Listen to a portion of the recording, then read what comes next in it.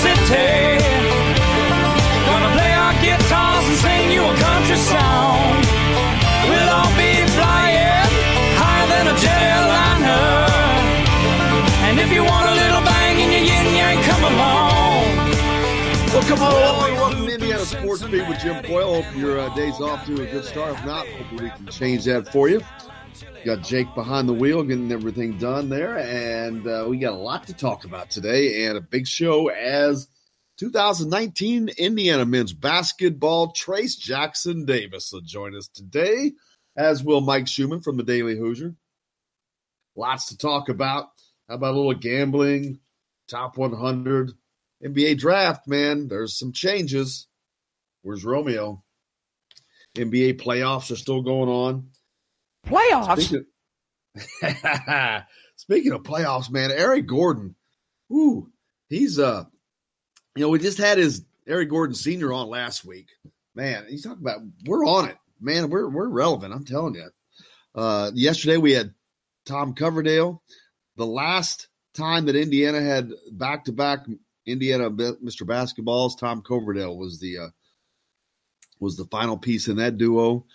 Well, they've got it again, and Trayce Jackson Davis is the final piece in that duo, and we've got him today. So looking forward to that. Awesome lineup for you. But I forget what I was talking about. What was I talking about, Jake? I got too many things. Eric Gordon in the playoffs. Oh, yeah, exactly. Eric Gordon in the NBA playoffs. Man, he went off in the last game. But I don't think they played. I've not been following the NBA here of late other than that. But how about the 30-point effort for Eric Gordon and the Houston Rockets? Man, they're trying to get past the Warriors. Tonight you've got Philadelphia, Toronto, Portland, and Denver. I don't see a score. Was there any games last night? I don't see any. Yeah, Houston actually beat Golden State last night. Tied the series. There we go. No. Milwaukee beat Boston 113. There it is. Yeah. There it is. I don't know why it wouldn't pop up. Yeah, the Milwaukee Bucks, they go on the road into Boston, and they beat the Celtics 113-101. And they lead that series 3-1 now. You could say that they have them looking like deer in the headlights. Oh, wish I had a little rim shot there for you. Perfect. But yeah, how about the Celtics? They come in and they sweep the Pacers, looking pretty strong. Well, they're about to be not swept out of the playoffs, but dang near. They're down 3-1 in that series. And then the Rockets and the Warriors last night. The Rockets at home, a 112-108 win over to tie that series at 2 apiece. That one's going to be that's going to be a fun series. And last night we talked about Eric Gordon having a great – it was James Harden with 38 points, 4 assists, and 10 rebounds. On the other side of the ledger, Kevin Durant, 34 points. Steph Curry with 30. But how about Eric Gordon, man? He had 30 points in the game before last. Man, he is still stroking it. EG is still getting it done. I guess I'm a Rockets fan for the rest of the NBA playoffs. But Playoffs? Exactly. Hopefully he can that would be cool to see Eric Gordon in the NBA finals and possibly win a championship.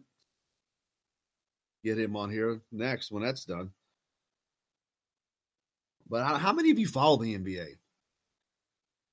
I'm not a big there's not a lot going on right now, but I have enough that I still don't follow the NBA that much. I was never a fan of the NBA for some reason. I don't know why, other than when back in the Bird days when I was a kid, and it was, and I didn't really have an appreciation for it until afterwards and how good that era was. And man, that was a different era of basketball, trust me. But it's going on now, and a pretty good series between the Warriors and the Rockets. as Houston's trying to dethrone those guys. Again, tonight, 76ers are at Toronto. Is OG still out? He out for the year? I can't remember if I don't know if he's even back or not. He's not back yet. The next time he would be back would probably be the finals if Toronto makes it there. Portland is at Denver tonight. Denver's a 4.5-point favorite. That game's not till 10:30, so hopefully I'll be asleep about them. But there you go. You got games all night at 8 o'clock and then at 10:30. Trayce Jackson Davis joins us today. Mike Schumann from the Daily Hoosiers also going to be on with us. The NBA draft. The names kind of keep going up and down a little bit. But one thing that has been consistent and one name that has been going down is Indiana's Romeo Langford. He's now projected to be down around, I think it was 22 I saw. Where is it? Yeah, 22. We've got him slotted down to the 22 spot now. What that means, though, oh, man, there must be a stupid video going off. Don't you love that? God, I hate that. But the Pacers have a draft slot around 17, I think. So, is there a possibility that Romeo ends up staying in Indiana?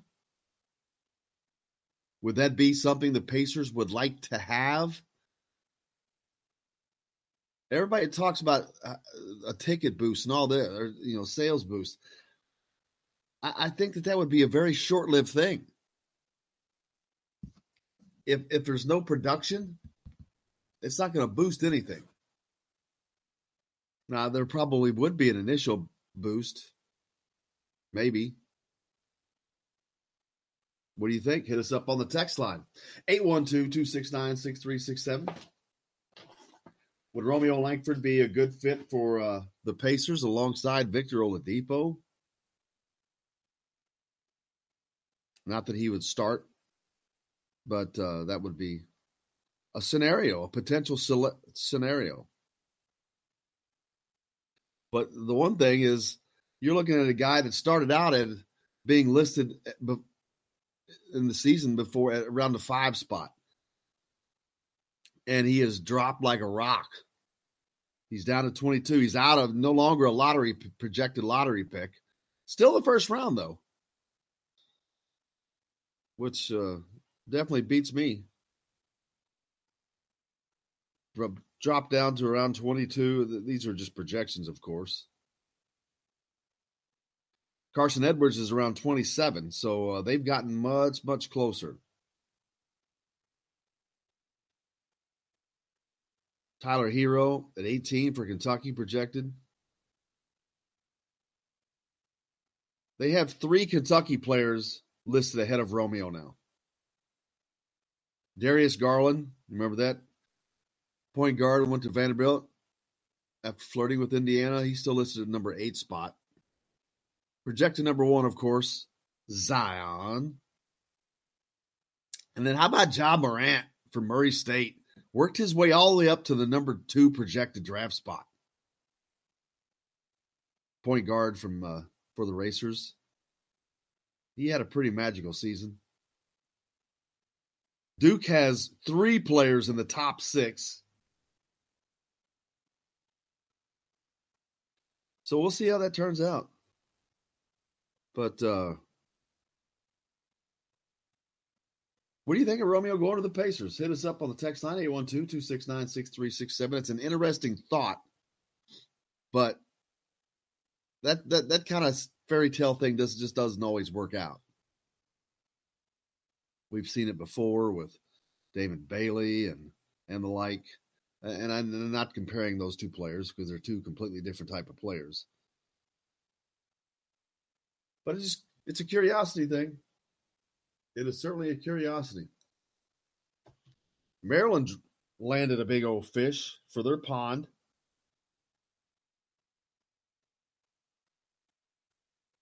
They get a commitment from a 7'2" internet phenom, Chol Mariah.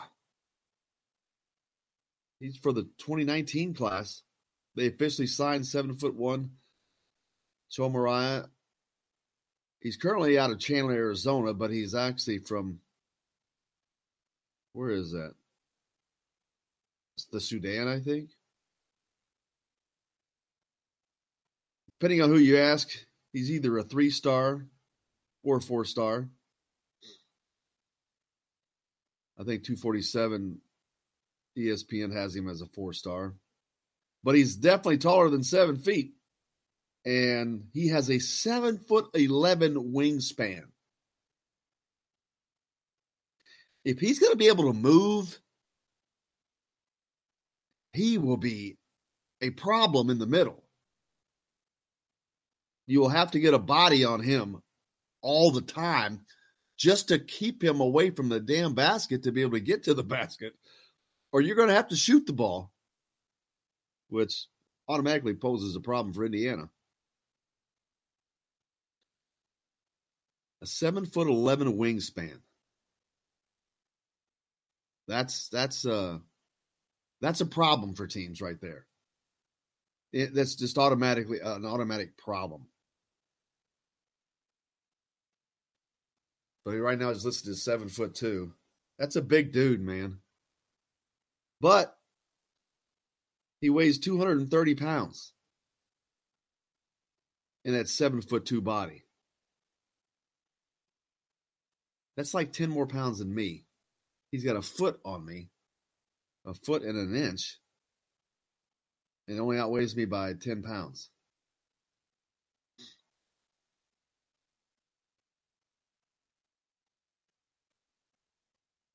But man, he looks like a problem. I'm telling you. Originally from the South Sudan, he moved to the U.S. as a middle schooler in 2014. Previously attended IMG Academy in Bradenton, Florida. ESPN ranks him as the number 2 center in Arizona. Oh my gosh, he's 7'2" and he's only the number 2 center in Arizona. Who's number 1? But Mark Turgeon, he lands him a big fish. Speaking of landing big fish, again, how about Tom Crean? Right now, the 247 composite rankings have Anthony Edwards at the top, number 1. Heading to Georgia to play for Tom Crean. James Wiseman in the second slot to Memphis. Cole Anthony in the third slot going to North Carolina. Isaiah Stewart from Lallemure in Indiana going to Washington. RJ Hampton at number 5. He's uncommitted. 43% headed to Memphis. 43% to Kansas. So it looks like a coin toss if he's going to Kansas or Memphis. So I guess Kansas has to hope that Adidas check showed up. See if Bill Self sending any more thank you texts to Brandon Dawkins. Vernon Carey headed to Duke. Scotty Lewis in the 7th spot going to Florida. Nico Mannion, 8th, going to Arizona. Now, does that change? Why? And I'm surprised. I'll be honest with you. I'm a little surprised he hasn't asked for and to be let out of his national letter of intent if he has not already. How you say Precious Achua? He's in the number 9 spot, and he is also looking at, he looks to be headed to Memphis, projection-wise. Man, that would give them a lot of talent. And then you've got, of course,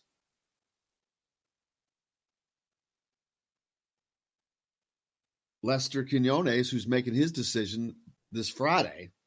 Also expected to head to either Memphis or potentially Indiana. He has come out and said those are his final two schools, as a matter of fact. Many think he's going to Memphis. I'm one of those. But you got to leave open the potential that he sees the room to be too crowded there. And I don't know that to be the case. I really don't.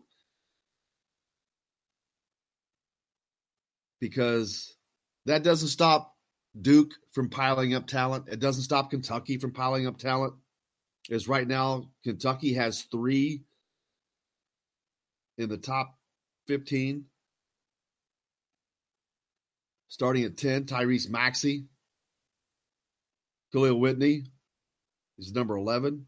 And Keon Brooks is number 14. Of course, Keon Brooks from Fort Wayne went to La Muir last year, was long thought to be headed to Indiana, and then the wheels fell off for Indiana last year, as did the recruiting for Keon Brooks. How about Washington? Washington has 2 in the top 13. Florida has 2 in the top 12.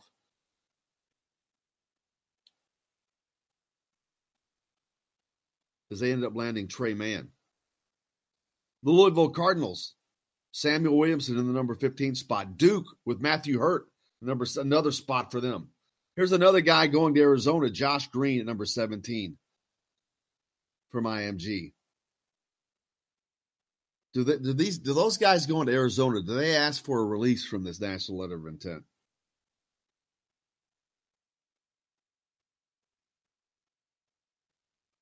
Trendon Watford.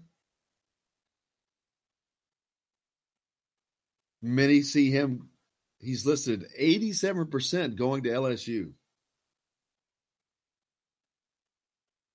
I've made my feelings known on that. And then it just sprinkles out. And then you finally see Indiana number 27 with Trayce Jackson Davis, who just won Indiana's Mr. Basketball Award. We'll have him on the program today. But as you can see, the recruiting efforts by Archie Miller on a national scene, not yet there. As you have to drop down to 27 to finally see Indiana on the board. But they're waiting to see what Lester Quinones has to say on Friday. We'll certainly find out. My gosh, Duke. There's a lot of Dukes on there, man. There's another Arizona at number 39. I'm just surprised to see these guys that are still lined up with Arizona at the moment, with an impending investigation. There's a great cloud around Sean Miller out there. I'm surprised that Arizona has not suspended him. But again, they're getting into legalities of this, that, and the other thing. Innocent until proven guilty. Innocent until proven on an FBI wiretap. We got a lot coming up on the program today. Like I said, 2019 Indiana Mr. Basketball. Trayce Jackson Davis is on the program, as is Mike Schumann from the Daily Hoosier. Looking forward to getting to all that. Plenty more. We're one step away from having sports wagering in Indiana. We'll talk about that as well. Stay tuned. Indiana Sports Beat from the Golf Club at Eagle Point Studios is next. You know I wouldn't have no luck at all.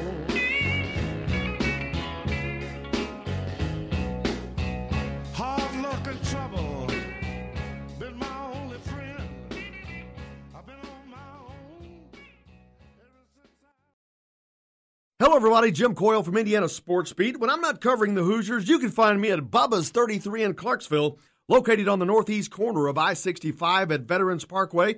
Bubba's 33 has hand-tossed pizzas, bold burgers, and ice-cold beer from a select list of local craft brewers.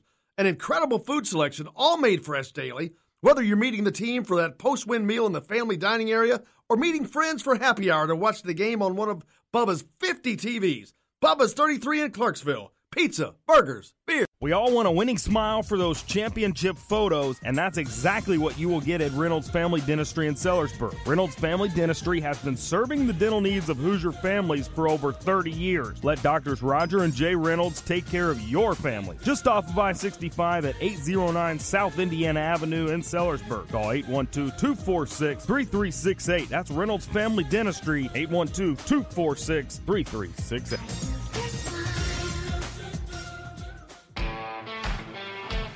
Now that warm weather has arrived, it's time to hit the links, and there's no better place than the Golf Club at Eagle Point in Bloomington.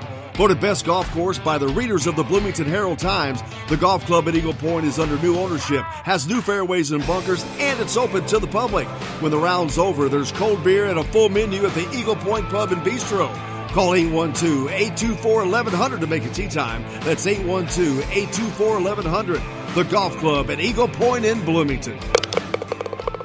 It's Jim Coyle with the Indiana Sports Beat. And I'm Justin Kalen with Indiana Sports Beat. Justin, what's your favorite show? It's got to be Indiana Sports Beat, but I'm not ever sure where to find it. Well, you can always like and follow us on Facebook. Always follow the show rebroadcast on iTunes, Google Play, iHeartRadio, Spotify. TheDailyHoosier.com is a great place to sign up for it each and every day. Or, of course, on 97.7 The Ref in Evansville. For the best recycling and waste removal service, turn to the area's leader, Sweetland Waste Removal and Recycling, a homegrown company serving southern Indiana since 1995. Sweetland Waste Removal and Recycling serves Floyd, Clark, Harrison, and Washington counties. For excellent service and peace of mind, call Sweetland Waste Removal and Recycling today at 812-944-5642. That's 812-944-5642. Keep life sweet with Sweetland Waste Removal and Recycling. All across the country, people are coming together to speed up what we can learn about health. The All of Us Research Program is calling on 1 million people to join us as we try to change the future of health. For your family, for future generations, for all of us. Visit joinallofus.org and find out how you can become one in a million. All right, crew, let's get her dug. Honey, you want to give me a hand? I'm planting that tree, remember? No matter how large or small your digging project may be, no matter how urban or rural, you must always call 811 before any digging project. 811 is our national one-call number, alerting your local utility companies to come out and mark any lines they have near your dig site. You must call 811 at least 2 to 3 business days before any digging project, so you can avoid hitting our essential buried utilities. This includes natural gas and petroleum pipelines, electric, communication cables, and water and sewer lines. So before you do this or this, make sure you do this. For digging projects big or small, make the call to 811. Brought to you by Common Ground Alliance. Hey sports fans, this is Lily King. Make sure you tune into Indiana Sports Beat with Jim Coyle. Today's guest is brought to you by Reynolds Family Dentistry of Sellersburg. You need $1 million smile for those championship photos, and that's exactly what you'll get with Reynolds Family Dentistry.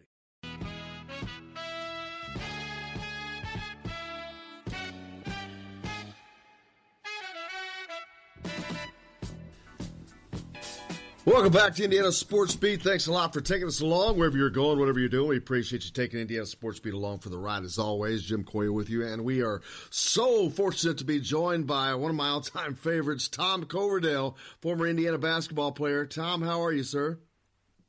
I'm doing fantastic. How about you? Can't complain. Doesn't do any good. Nobody wants to listen to it, but I'm glad we've got you here because they certainly want to listen to you. I know you're still working. Last time we talked, you were working with AAA. Who's your AAA? Taking care of the people on the roads. How's that going?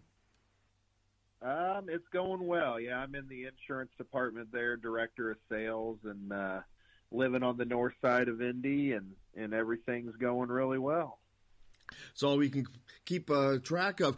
Now, you able to follow a lot of college basketball action with that, or I know you got a family now, and a lot of things that keep a guy busy now. Yeah, definitely. I mean, especially around tournament time, I think you're just like anybody else. But definitely follow Indiana every single game and keep up with them.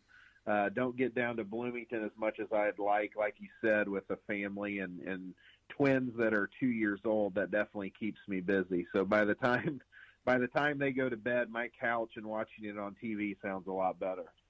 Absolutely. It sounds a lot better to a lot of people, especially this last season. Things didn't go as great as a lot of people would like to have seen. Of course, they had a 12-game losing streak, but right now the big thing is the recruiting, man. And I know that the recruiting today is a lot different than when you were taking part of that. You didn't have the social media aspect. I mean, today you got people making announcements on TV or on recordings on social media. Back then, you didn't even have an announcement. Did you even have an announcement when you were recruited?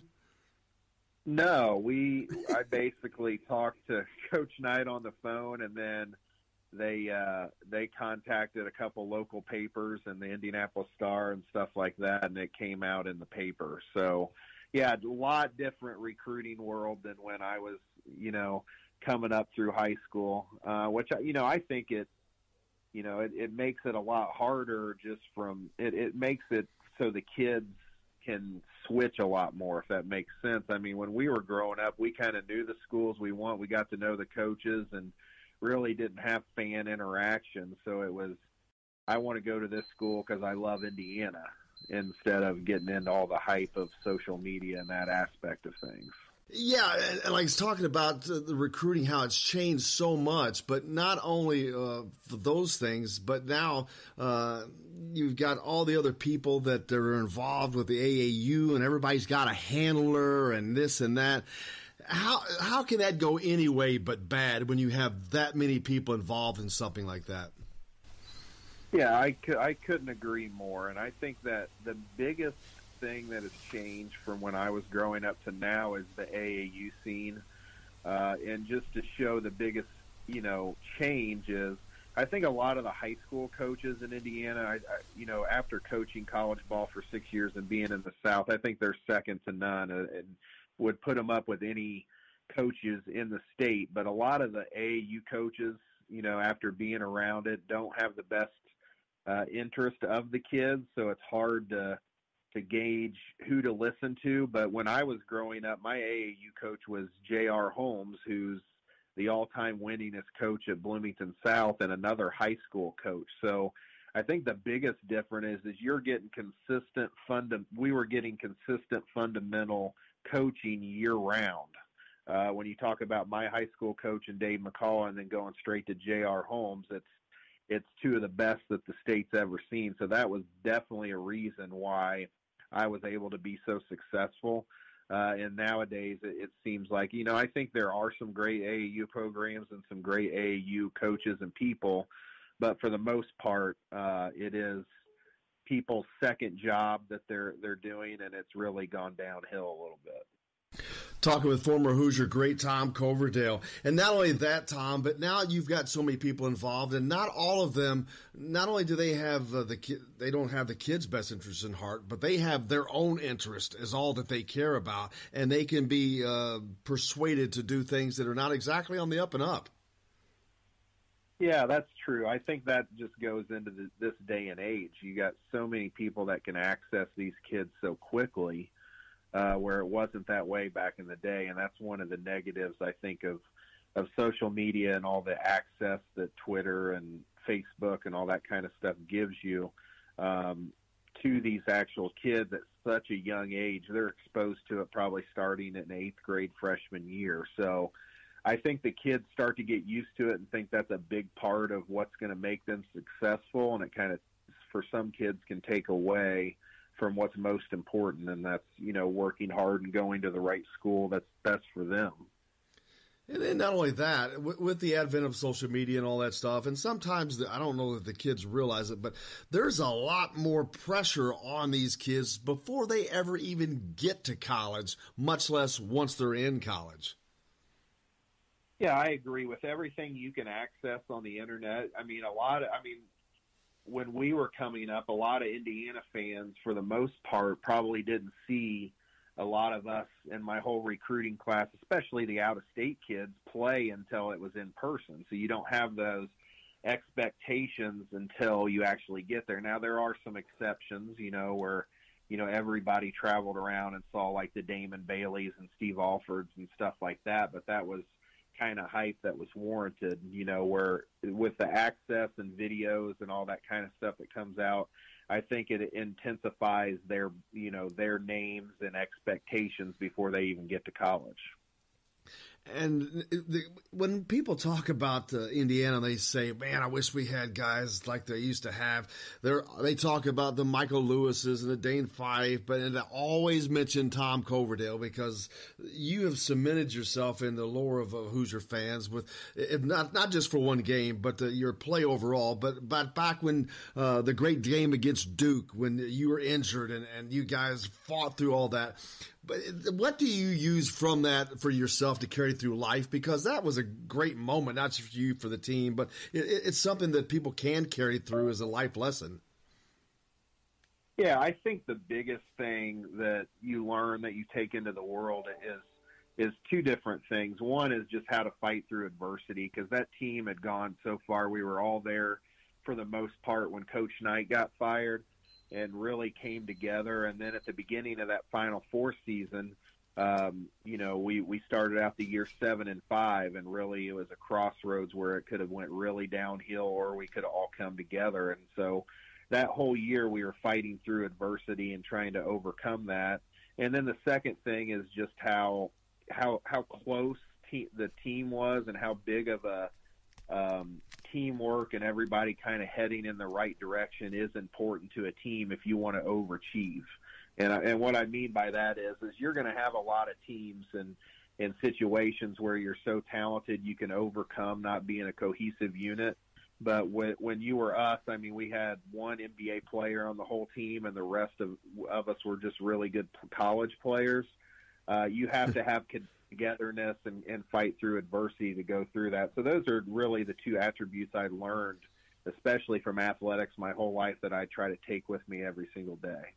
And I'll tell you, I used to be able to be a fan and things, and that was a time where I was actually just a fan. I remember being at that game in Lexington. It was a pretty incredible time for Indiana. But what is something that maybe people don't know about Coach Davis that he may have been going through at that time with that team?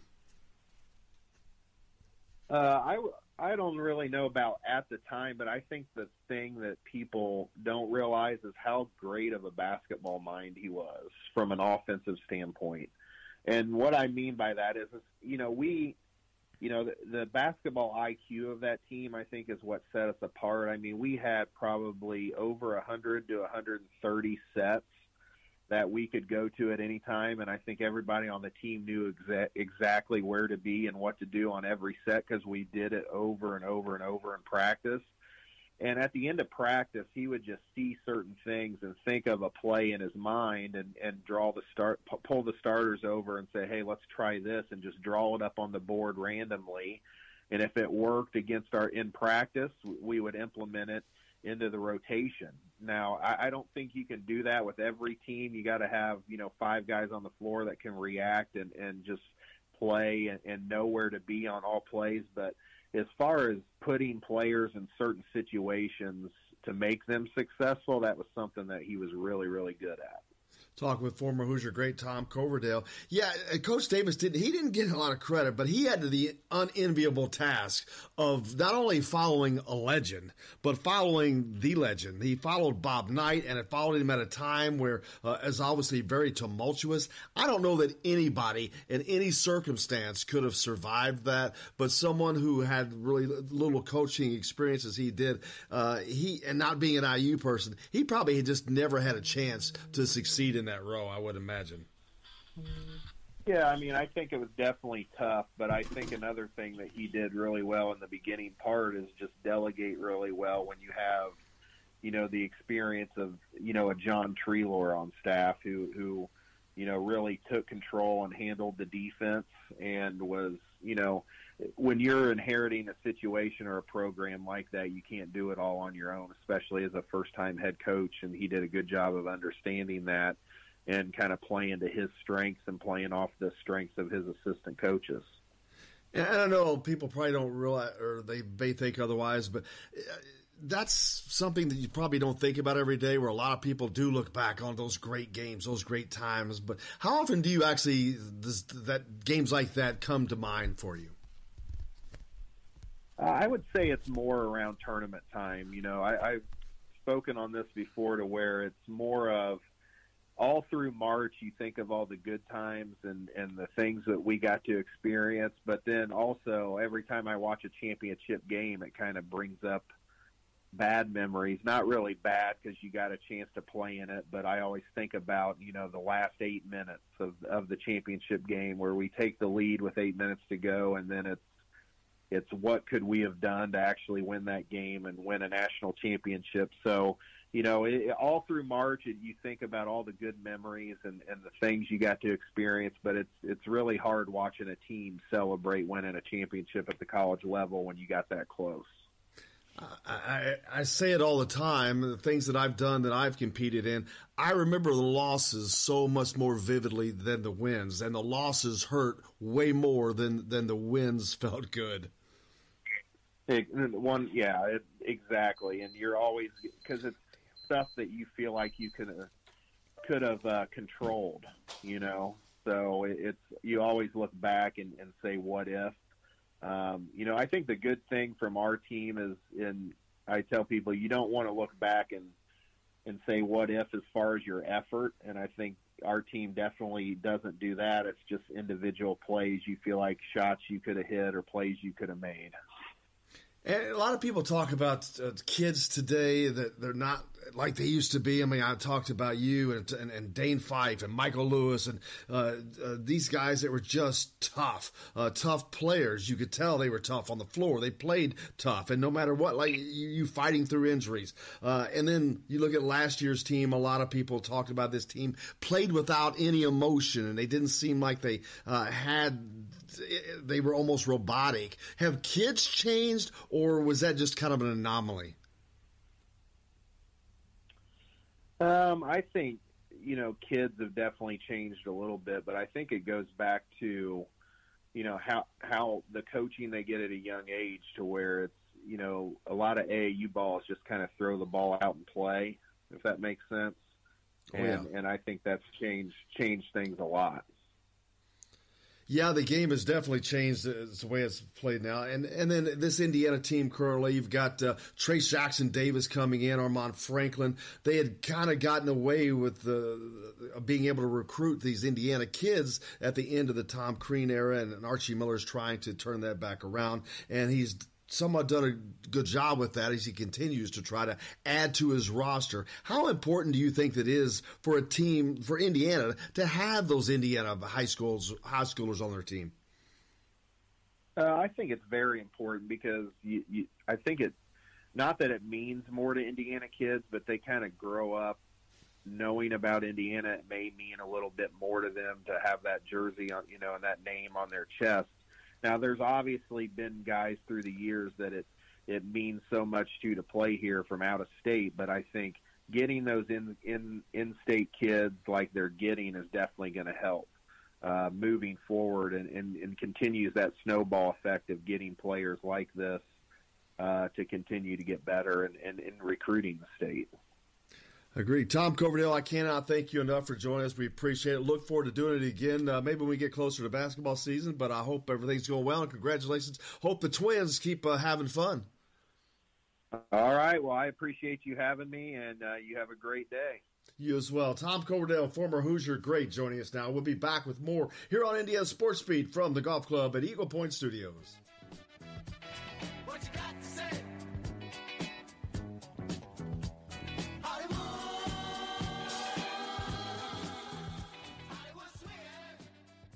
Hello, everybody. Jim Coyle from Indiana Sports Beat. When I'm not covering the Hoosiers, you can find me at Bubba's 33 in Clarksville, located on the northeast corner of I-65 at Veterans Parkway. Bubba's 33 has hand-tossed pizzas, bold burgers, and ice-cold beer from a select list of local craft brewers.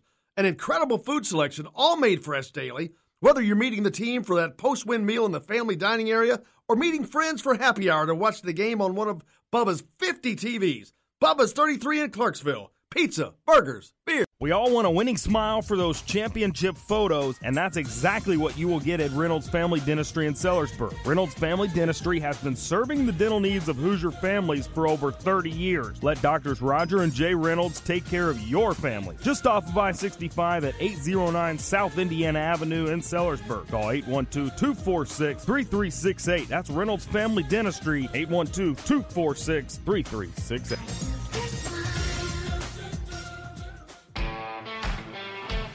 Now that warm weather has arrived, it's time to hit the links, and there's no better place than the golf club at Eagle Point in Bloomington. Voted best golf course by the readers of the Bloomington Herald-Times, the golf club at Eagle Point is under new ownership, has new fairways and bunkers, and it's open to the public. When the round's over, there's cold beer and a full menu at the Eagle Point Pub and Bistro. Call 812-824-1100 to make a tee time. That's 812-824-1100. The golf club at Eagle Point in Bloomington.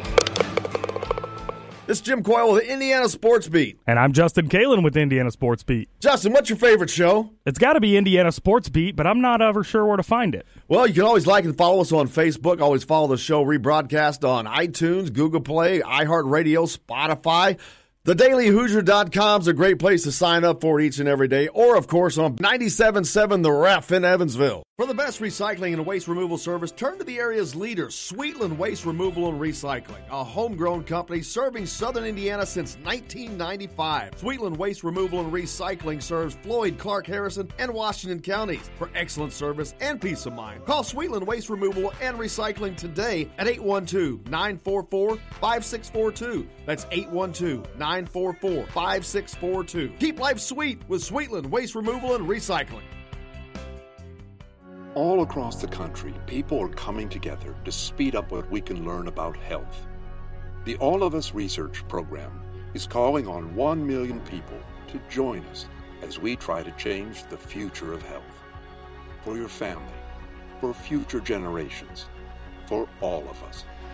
Visit joinallofus.org and find out how you can become 1 in a million.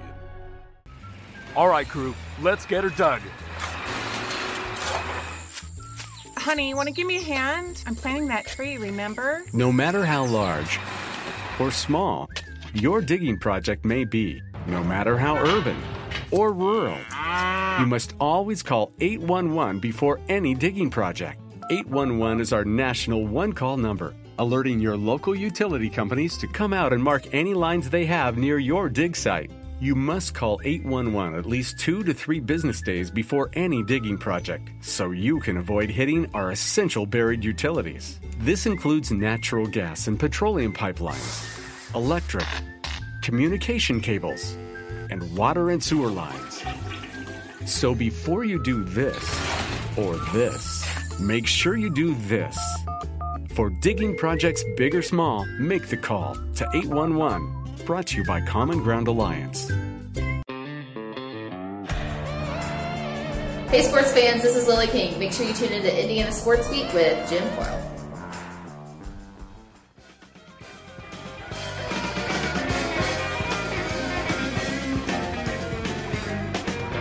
Welcome back to Indiana Sports Beat from the Golf Club at Eagle Point Studios. Hope your day's off to a good start. If not, hopefully we can get headed in that direction. Man, how feel like gambler? You're a gambler?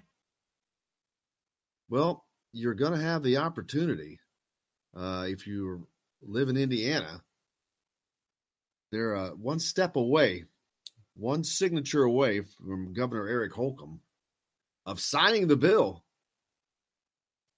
Indiana will join Nevada, Delaware, New Jersey, Mississippi, West Virginia, Pennsylvania, and Rhode Island as states where sports wagering is legal.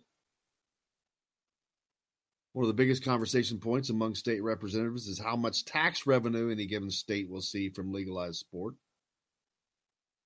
The governor is expected to sign this bill into law sometime in the coming week.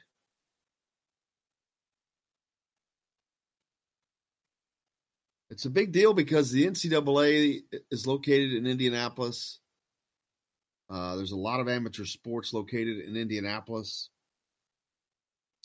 And, of course, college betting is a big deal. So it's going to be a sticky wicket, as they say. The British term. You have to look that up. That almost has to be a British term. Yeah. So I thought I was listening to Harry Potter there for a second. It's sticky wicket, but yeah, it's college football gambling makes up a large portion. Football is estimated to make up 77% of U.S. sports wagering. 77%. College football wagering is that's not all college, by the way. I'd say that probably majority of that, or the big chunk of that's probably the NFL. But the bill makes no reference allowing or restricting collegiate sports wagering, although there is a clause that reads no betting on esports or amateur athletes under the age of 18. So no betting on the IHSA basketball tournament. At least it's not legal. It won't be legal. You can't bet on the AAU guys. But that's a big deal for Indiana. I mean, it's a little shocking for me that Indiana is a state that's doing this. I mean, it's a very conservative state. You talk about some of the other hot button issues in society right now. Marijuana is one of those. I think Indiana will be the absolute last state. I would see the Kremlin allowing use of marijuana before Indiana. But what do you think about that?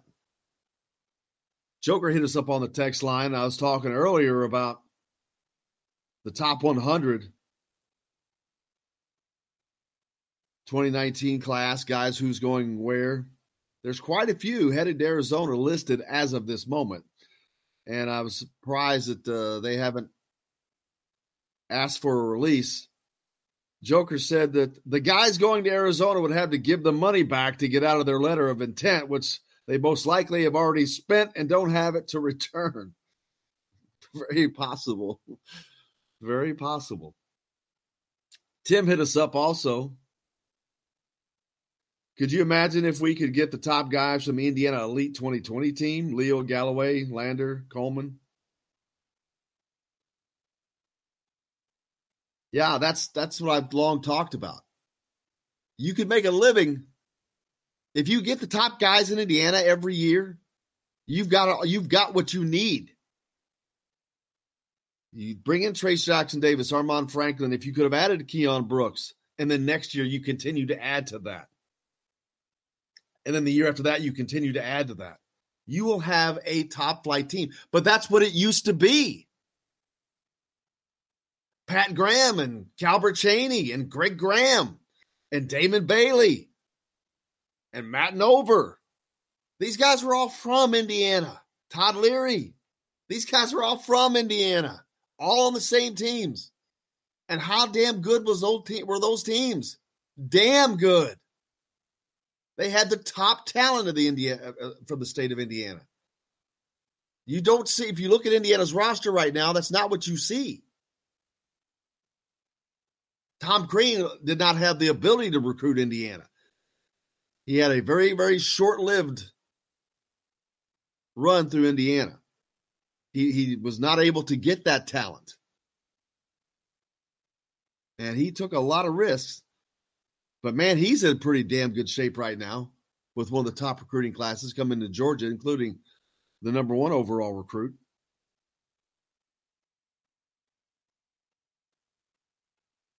But something else I noticed in that when I was looking at that list of top 100, there are teams that have more in the top 30 than the entire Big Ten has in the top 40. The Big Ten does not even have a player until Indiana at 27 with Trayce Jackson Davis. Ohio State has DJ Carton at 31. Then you got Michigan State at 38, at 44. The Big Ten is built a little differently. Now, some's going to say, well, it's because they're not built on one and dones and yada, yada. Yeah, well, that carries over so far. But you could also say they can't land the talent. There's nothing to say that every guy in the top 40 is not a one and done. The Big Ten is not landing the top talent. As of this current projection, it's a curious thing to see. You see teams like Washington that has like 2 or 3 recruits in the top 40. Florida is making a big push. Of course, you've got your mainstays, Duke and Kansas a little bit. But then you've got the upstarts like Memphis and Penny Hardaway building a little a talent pod. But how's that going to work out? His coaching skills have yet to be proven.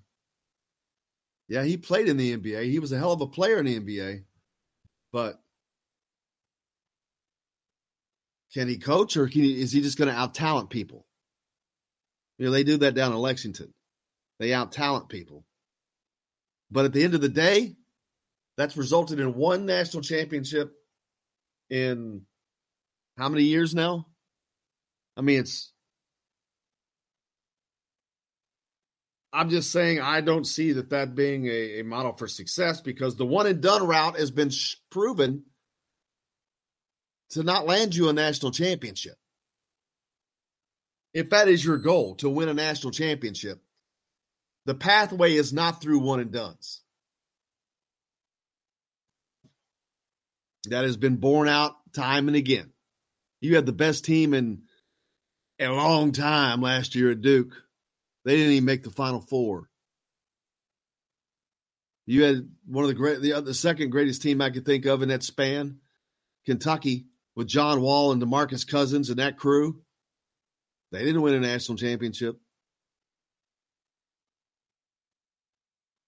So it's not about having all these one and dones, but it is about having the top talent.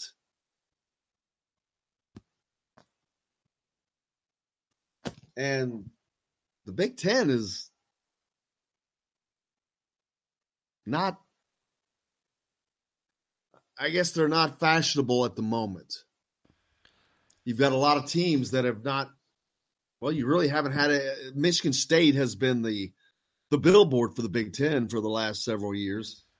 I just looked it up.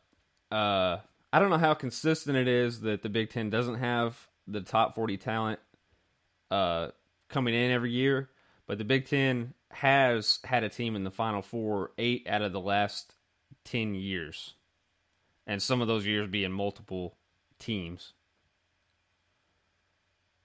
And so, that's, I mean, it doesn't seem to me, if it's consistent that the Big Ten doesn't have the top talent coming in every year, it oftentimes doesn't translate onto success on the court. And how many national championships has the Big Ten won since 2000 in the last 20 years? 0. They haven't won one since 2000.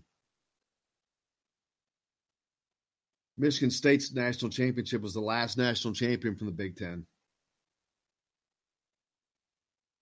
So the one and done model is not the model, but top talent is the model. As far as winning a national championship. One of the exceptions that jumps out to me is Villanova in their run of 2 of 3. So it's a fine line. You've got to have a couple of things. One of it, of course, is always luck. But you can look over the course of all that and see and read it a lot of different ways. Bill hit us up on the text line. How does a TJD be a burger boy at 27 and Keon Brooks at 14 not. Seems to me that someone's rankings are off, just saying. Well, there was no doubt Keon Brooks was more than worthy of being on the McDonald's All-American team. He has that was a point of contention. He's always been rated higher than Trayce Jackson Davis. And why Keon Brooks was not on the McDonald's All-American team, that's the question. That's the true question, because he deserved to be. And but that's neither here nor there. But yeah, that was a little surprising he got left off of that. We got a lot more coming up in the next hour. The 2019 Mr. Basketball from Indiana, Trayce Jackson Davis, is going to join us. Looking forward to that. Mike Schumann from the Daily Hoosier as well. We got plenty to talk about, the NBA draft status and all that. Stay tuned. Indiana Sports Speed from the Golf Club at Eagle Point Studios. Back with more right after this.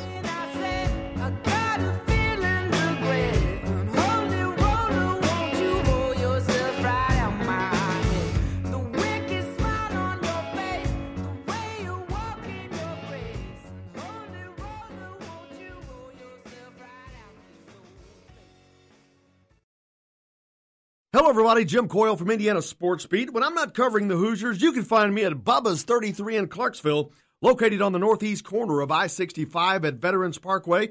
Bubba's 33 has hand-tossed pizzas, bold burgers, and ice-cold beer from a select list of local craft brewers. An incredible food selection, all made fresh daily. Whether you're meeting the team for that post-win meal in the family dining area or meeting friends for happy hour to watch the game on one of Bubba's 50 TVs.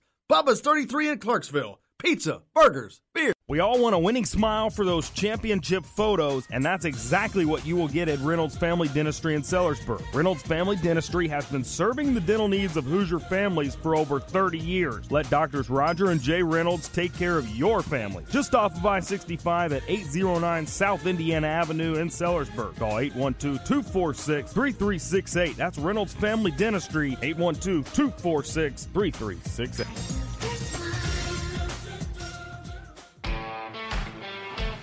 Now that warm weather has arrived, it's time to hit the links, and there's no better place than the Golf Club at Eagle Point in Bloomington.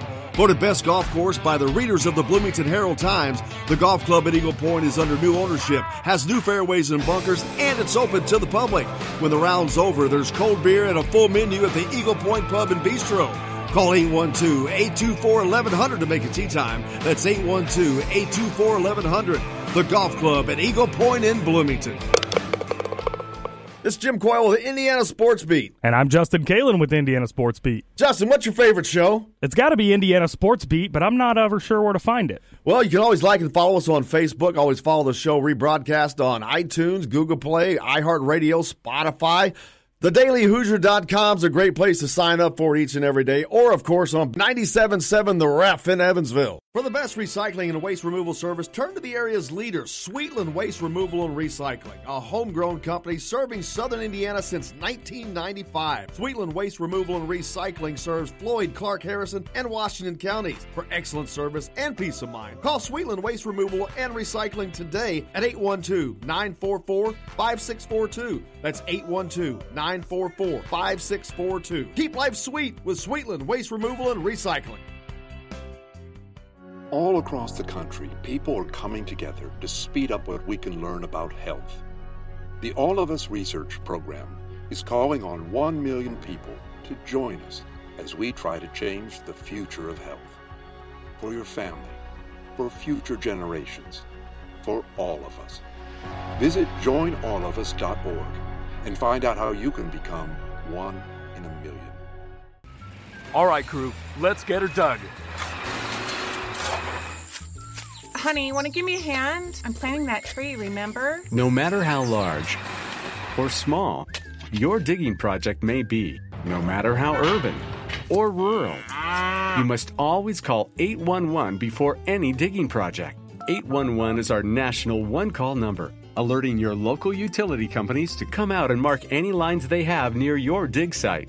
You must call 811 at least 2 to 3 business days before any digging project, so you can avoid hitting our essential buried utilities. This includes natural gas and petroleum pipelines, electric, communication cables, and water and sewer lines.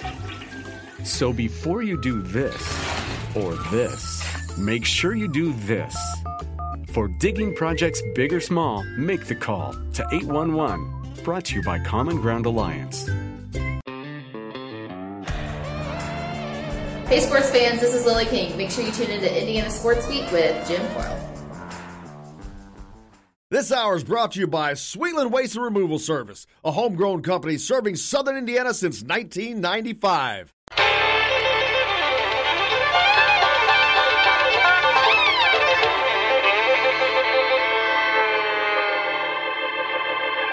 Well, we're coming to your city. Gonna play our guitars and sing you a country song. We'll all be flying higher than a jetliner. And if you want a little bang in your yin yang, come along. Well, come on along and welcome into Indiana Sports Beat with Jim Coyle at the Golf Club at Eagle Point Studios. Hope your day's off to a good start. If not, hope we get headed in that right direction. Lots to get to today on the program, and the biggest 2019 Indiana Mr. Basketball, Trayce Jackson Davis joins us. Also, we'll be talking to Mike Schumann from the Daily Hoosier. Looking forward to both of those. Plenty to talk about. You got the NBA playoffs going on right now as the Houston Rockets have evened the series with the Warriors. Eric Gordon, we had Eric Gordon Sr. on last week and talked about how well that Eric Gordon was playing. And then he goes off after that and scores 30 in their previous game. So great series right now for Eric Gordon and the Rockets trying to knock off the Warriors. Hopefully they can keep that rolling. We wish them the best, and we'll keep up and following those guys, see what's going on with them. Also, looking at the NBA draft status, man, there's a lot of things that changes that keep coming and going. And we've been kind of following Romeo. He's Romeo Langford, of course, the former Indiana Hoosier and high school phenom from Indiana. His status has just steadily dropped over the course after the season is completed. He originally was listed as high as a top 5, and now he's dropped out of the top 20. Currently projected by NBC Sports as being down around 22, largely on the fact of his performance last year. And, you know, I know a lot of the Indiana fans like to claim that injury affected that, and you're not seeing that in any of the if you look at the inside draft information, you're not seeing talk of that because they're not buying that. But he's down around 22 right now. But that brings up an interesting point. The Indiana Pacers, I think they pick around number 17. Is there a possibility that he never has to leave the state for high school, college, and pro basketball? That would be something. I'm sure he'd certainly enjoy that. But he's no longer listed as a lottery pick. Still in the first round, though. 22 is still in the first round. I think that was it 30 or 32? I forget how many teams they have. But he still looked to be a first-round draft pick, and means he's going to make more money this year than both of us combined, and everybody, most people listening as well. But Maryland pulls in a big recruit. Coach Turgeon pulls in a big 7-footer with a 7'2", actually, with a 7'11" wingspan. Dude from the Sudan originally. He's out in Chandler, Arizona, finishing school. And then I looked at the top 100 recruiting list for upcoming for college basketball. Some things jumped out. We were talking about it earlier. First of all, Tom Crean has the number 1 overall pick in Anthony Edwards as he is heading to Georgia.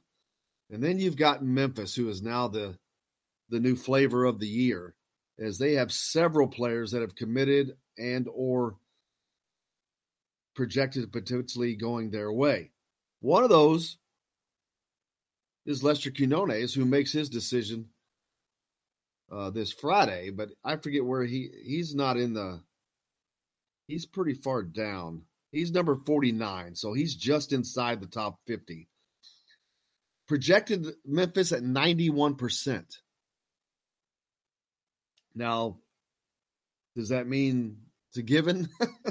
No, even that does not mean it's a given. Indiana, I mean, there's a shot that he ends up in Indiana, but I think that's largely based on what some of these other guys do. But having a lot of talent on a team has not stopped teams from piling up talent. Look at Memphis alone. But you get the Dukes, who, again, have several guys. Kentucky, several guys. Florida's got 3 in the top 30. But as a matter of fact, as I was looking through it, the Big Ten does not have a single player in the top 25. You got number 27, Trayce Jackson Davis, who's on the show with us today. But that's the first player of the Big Ten for the class of 2019. And then you go to DJ Carton, who's headed to Ohio State. Indiana tried to get him at 31. Then Michigan State at 38 and Michigan at 44. So they got 4 in the top 50. Doesn't mean – the teams are going back to being built on getting older now, because the one-and-done model is proven – it'll win you some games. There's no doubt about that. But it is not going to win you a national championship. The national championship has not been built on the backs of one-and-dones. It's built on the backs of good talent and developed talent. Texas Tech, look at that run they made. Villanova, the run that they had. But you can look at arguably the 2 greatest teams of the last decade or longer, or in that area, of like last year's Duke team with Zion Williamson and that crew. Didn't even make the Final Four, much less win a national championship. You go back to Kentucky's team with John Wall and DeMarcus Cousins. They didn't win a national championship either. Arguably the 2 best teams of that era did not win a national championship. You've got to have the best talent that you could possibly have, but you also have to develop that talent. I've long said that Indiana could build, if they could just get the top recruits in the state of Indiana every year, they would be a juggernaut. That's what it used to be built on.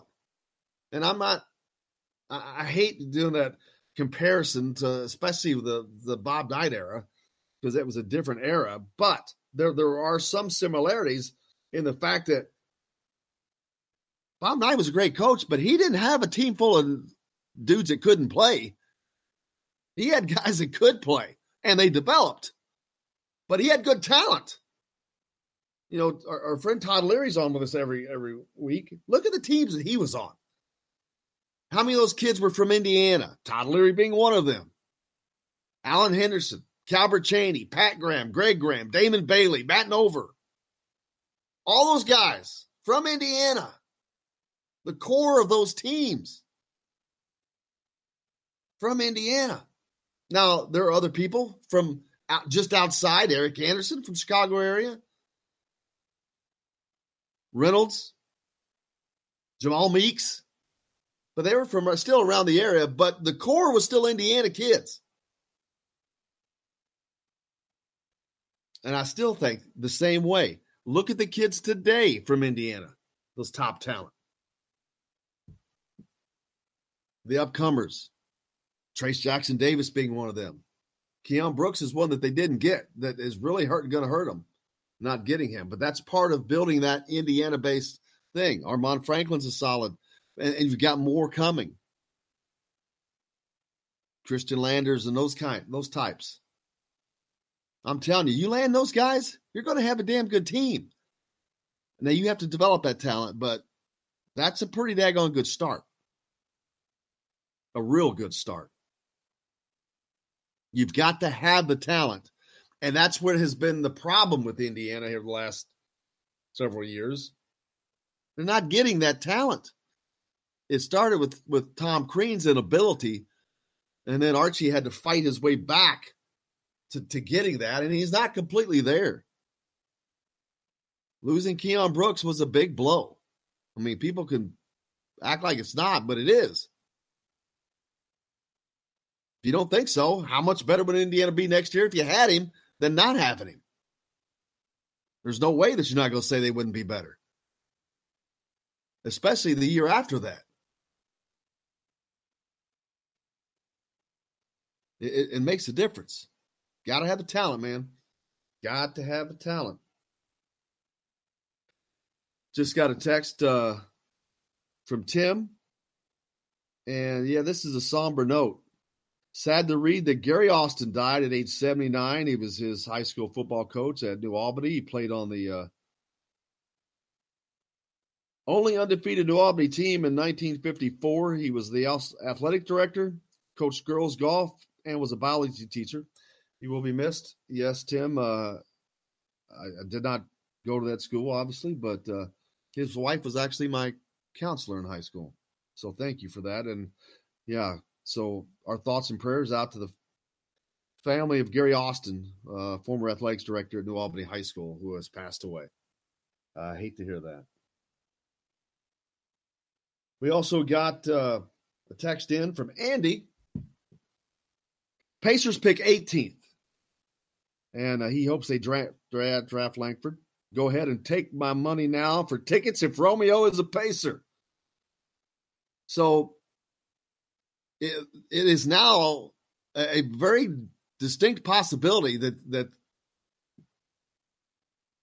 the Pacers could draft Romeo if they so choose to, because he has been projected to drop beyond their pick, which is 18th. Do they do that simply for a PR move? They faced this dilemma before with Damon Bailey. It's a different situation. I'm not comparing them as players. I'm just comparing the situation because that was the same thing. It was looked at on as a PR move because people saw Damon as the next great thing, and he was a hell of a player. His lack of an NBA career had more to do with injuries than anything. But I'm not sure how long he would have made it. But he was a Larry Bird in a 6 foot, he was a much smaller model of Larry Bird. And it's a lot easier to get away with some athletic deficiencies at 6'9". But Romeo doesn't have the athletic problem. He's obviously a very, very super athletic kid, and just one that is limited in scope. Do they see that as a good fit alongside of Victor Oladipo? Well, we'll find out, because they're looking like they potentially will have the opportunity to draft him. Wouldn't that be amazing to go to high school, college, and play professionally, and without ever having to leave the state or drive more than 2 hours from your home? Not a bad gig if you can get it. Not a bad gig if you can get it. On the program today, 2019 Indiana Mr. Basketball, Trayce Jackson Davis. We try to always bring you the best guests, and I think we do a pretty good job of it. Looking forward to having TJD on here. You know, the last time Indiana landed back-to-back Mr. Basketballs was 2 decades ago with Luke Recker and Tom Coverdale, Tom Coverdale was on the show yesterday. And then today we come back this year. The Indiana lands back-to-back Mr. Basketballs again with Romeo and Trayce Jackson. We've got Trayce Jackson on today. Looking forward to talking to him. Mike Schumann from the Daily Hoosier joins us after that as well. So we got a lot to get to on the program today. We need to take a break so we can get to it. When we come back, that's who we'll be talking to. Trayce Jackson Davis joins us from the Golf Club at Eagle Point Studios, Indiana Sports Beat. Back with more right after this.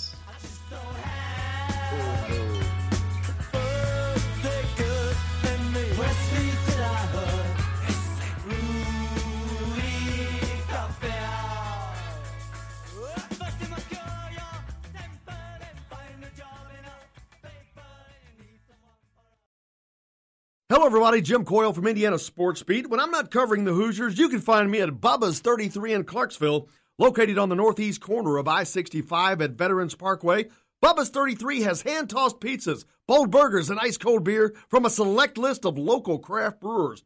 An incredible food selection, all made fresh daily. Whether you're meeting the team for that post-win meal in the family dining area or meeting friends for happy hour to watch the game on one of Bubba's 50 TVs. Bubba's 33 in Clarksville. Pizza, burgers, beer. We all want a winning smile for those championship photos, and that's exactly what you will get at Reynolds Family Dentistry in Sellersburg. Reynolds Family Dentistry has been serving the dental needs of Hoosier families for over 30 years. Let Doctors Roger and Jay Reynolds take care of your family. Just off of I-65 at 809 South Indiana Avenue in Sellersburg. Call 812-246-3368. That's Reynolds Family Dentistry, 812-246-3368.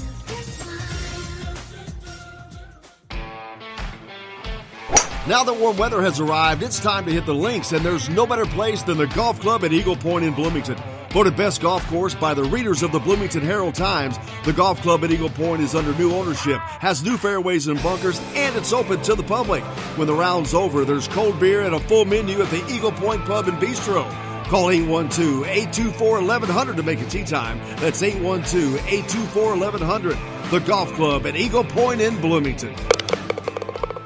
This is Jim Coyle with the Indiana Sports Beat. And I'm Justin Kalen with Indiana Sports Beat. Justin, what's your favorite show? It's got to be Indiana Sports Beat, but I'm not ever sure where to find it. Well, you can always like and follow us on Facebook. Always follow the show rebroadcast on iTunes, Google Play, iHeartRadio, Spotify.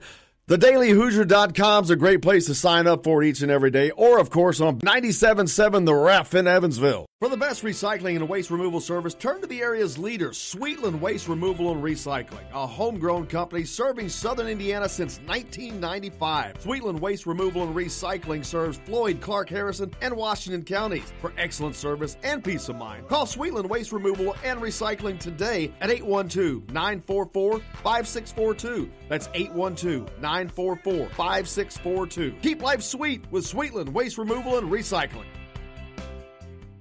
All across the country, people are coming together to speed up what we can learn about health. The All of Us Research Program is calling on 1 million people to join us as we try to change the future of health.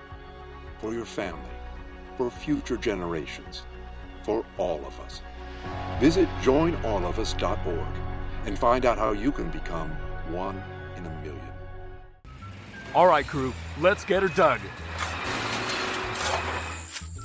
Honey, want to give me a hand? I'm planting that tree, remember? No matter how large or small your digging project may be, no matter how urban or rural, you must always call 811 before any digging project. 811 is our national one-call number, alerting your local utility companies to come out and mark any lines they have near your dig site. You must call 811 at least 2 to 3 business days before any digging project, so you can avoid hitting our essential buried utilities. This includes natural gas and petroleum pipelines, electric, communication cables, and water and sewer lines. So before you do this or this, make sure you do this. For digging projects big or small, make the call to 811. Brought to you by Common Ground Alliance. Hey sports fans, this is Lily King. Make sure you tune into Indiana Sports Beat with Jim Coyle. Today's guest is brought to you by Reynolds Family Dentistry of Sellersburg. You need $1 million smile for those championship photos, and that's exactly what you'll get with Reynolds Family Dentistry.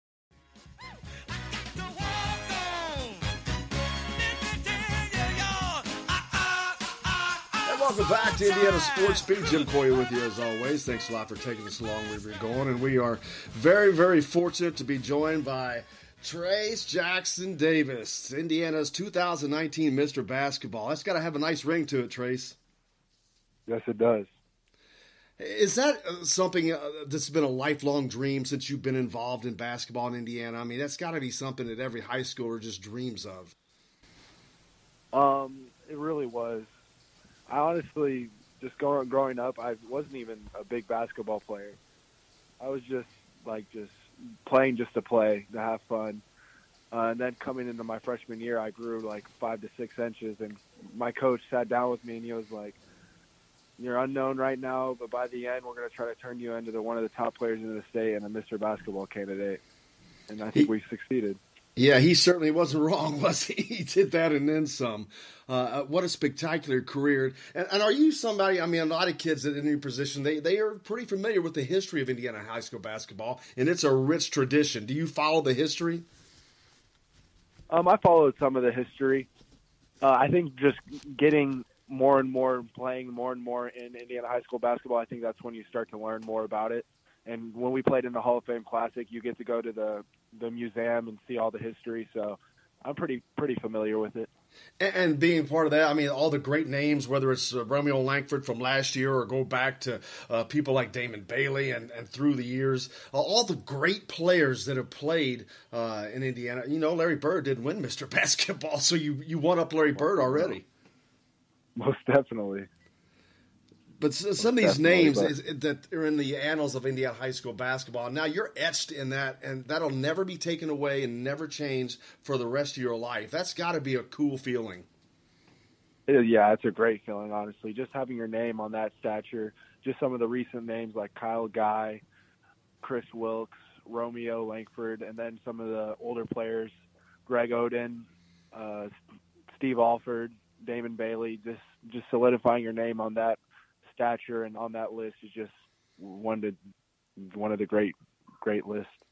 And getting to represent your high school. I remember what it was like in high school. As hard as believe as that is, it was a long time ago. But, man, being in high school is just fun, and those are memories that you will never forget. But you're someone who has been able to represent not only your school but your community in a very, very positive way, and that's got to be a special thing for you and your parents as well.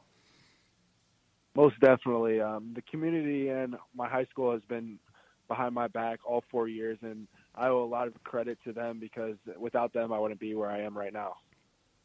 And what does it actually mean when you stop and think, man, I just won Mr. Basketball for Indiana, the greatest basketball state in the United States, or the world for that matter? It really it's still unbelievable coming from my 8th grade year and playing on the B team and then going into high school, not knowing what to expect, not knowing if you're going to even play basketball, and then just working your tail off all 4 years and getting thrown into the MIC, which is one of the top conferences in the state, let alone the Midwest, and then just playing your butt off. And then you start reaping the benefits and you just get awards. And this is one of the most prestigious awards that I've ever received. And I'm honored to have it. We're talking with 2019 Indiana Mr. Basketball, Trayce Jackson Davis. And Trayce, that's one of the things you just hit on is the hard work that goes in. And I know people know that most people have to work hard, but I don't think they really understand the hours and the miles that you, your parents, your family, but the hours of everyday practice and going through the things you do to get to a point like this. Not just to winning Mr. Basketball, but for all the things that you've achieved already and the things that you're going to be achieving in the future when you move on to Indiana. Most definitely. It's just countless hours in the gym, countless hours working out on top of school, and then on top of even having your already practices with your team.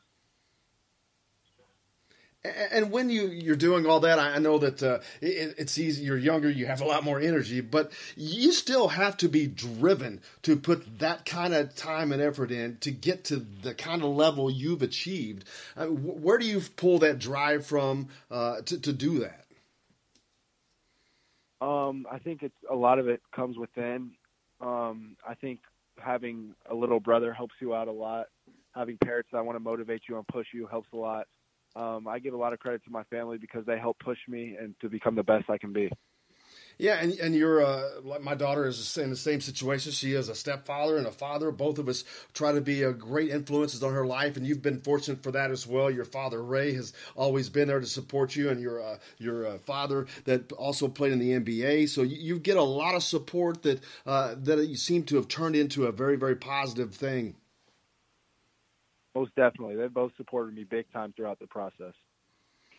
And we talk about your dad who played in the NBA. What are you able to draw from that side of things to improve your game? He's taught me so many things. Just really been helpful throughout the whole high school career. Some things that no one else knows. So it's just big. Absolutely. And now, once you got the All-Star game coming up, Indiana-Kentucky All-Star game has been going on for a long, long time. Indiana always takes pride. It dominated that series for a long time. But there's also a lot of pressure because you guys can't go in and lose to Kentucky, man.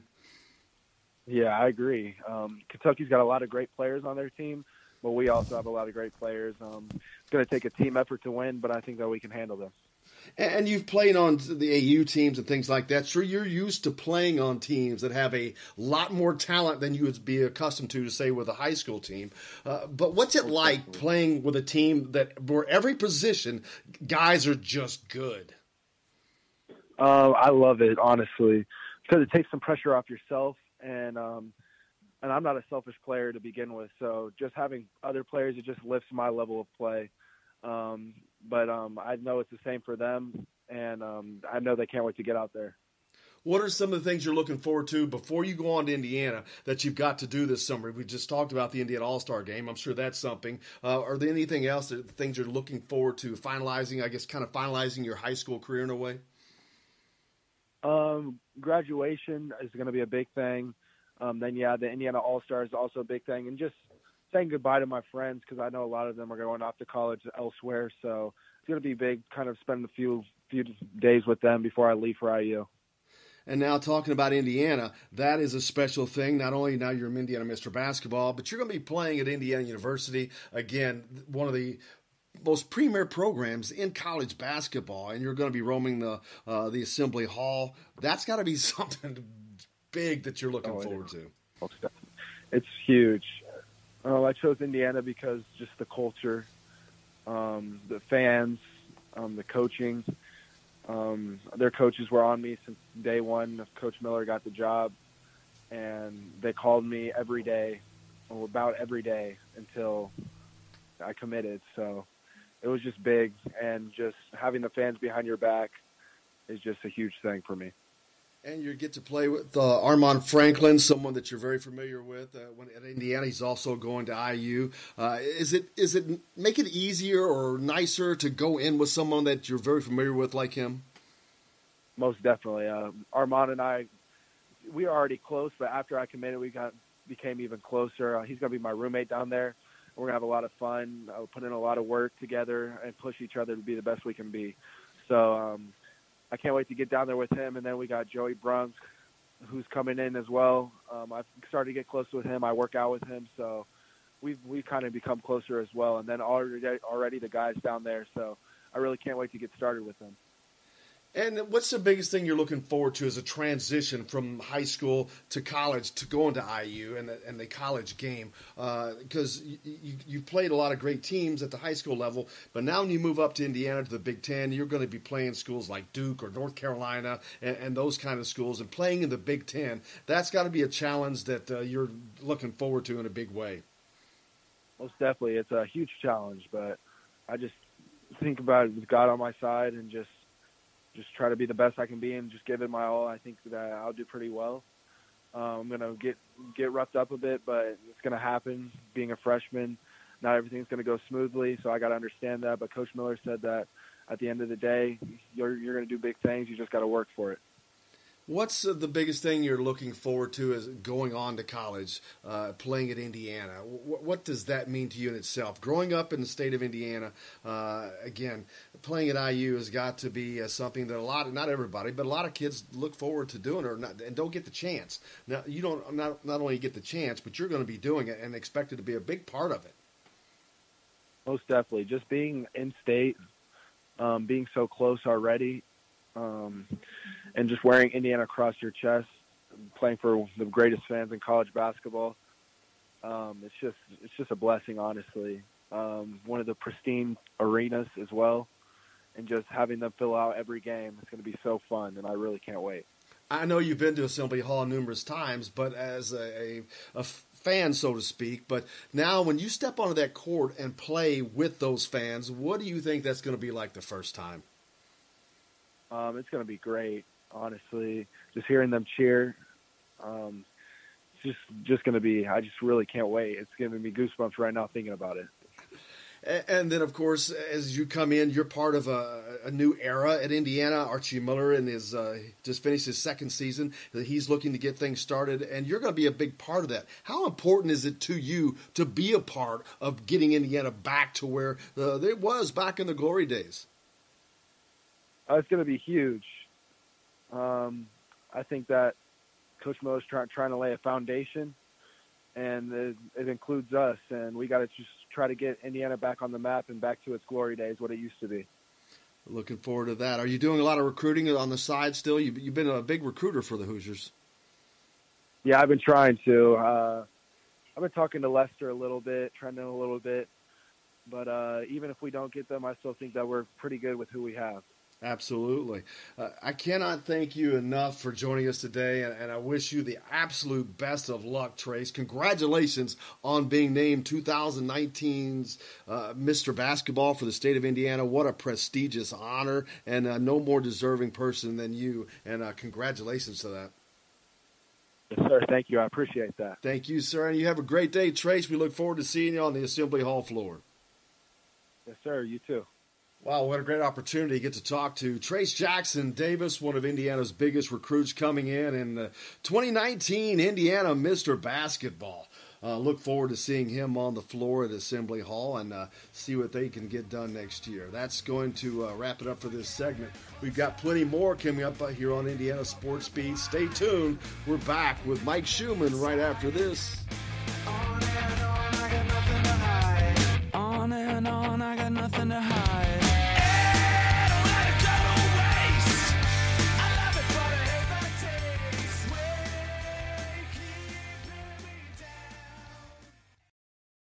Hello, everybody. Jim Coyle from Indiana Sports Beat. When I'm not covering the Hoosiers, you can find me at Bubba's 33 in Clarksville, located on the northeast corner of I-65 at Veterans Parkway. Bubba's 33 has hand-tossed pizzas, bold burgers, and ice-cold beer from a select list of local craft brewers. An incredible food selection, all made fresh daily. Whether you're meeting the team for that post-win meal in the family dining area or meeting friends for happy hour to watch the game on one of Bubba's 50 TVs. Bubba's 33 in Clarksville. Pizza, burgers, beer. We all want a winning smile for those championship photos, and that's exactly what you will get at Reynolds Family Dentistry in Sellersburg. Reynolds Family Dentistry has been serving the dental needs of Hoosier families for over 30 years. Let Doctors Roger and Jay Reynolds take care of your family. Just off of I-65 at 809 South Indiana Avenue in Sellersburg. Call 812-246-3368. That's Reynolds Family Dentistry, 812-246-3368.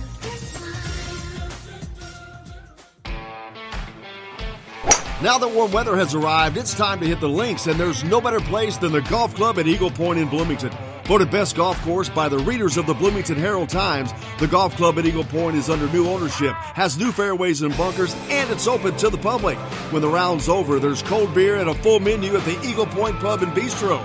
Call 812-824-1100 to make a tee time. That's 812-824-1100. The golf club at Eagle Point in Bloomington.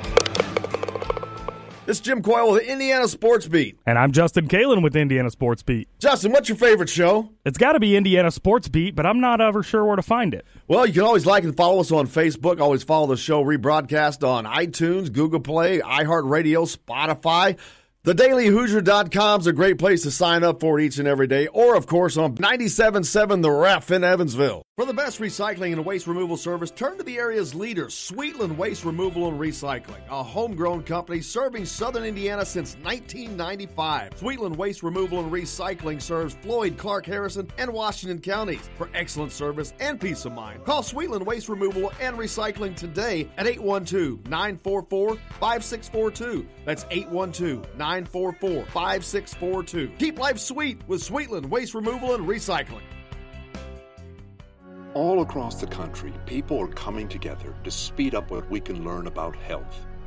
The All of Us Research Program is calling on 1 million people to join us as we try to change the future of health. For your family, for future generations, for all of us. Visit joinallofus.org and find out how you can become 1 in a million. All right, crew, let's get her dug.